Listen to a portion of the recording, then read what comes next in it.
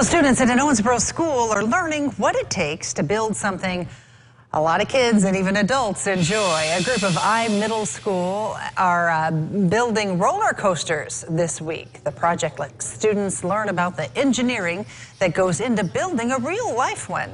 They used marbles to test their tracks, and students say they enjoyed building them and discovered a lot about what it takes to make those thrilling rides.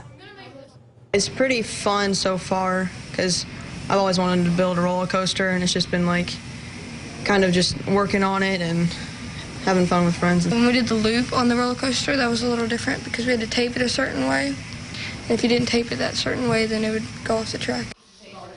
Well, the roller coaster will be judged by the officials at Kentucky Kingdom Theme Park in Louisville to pick a winner.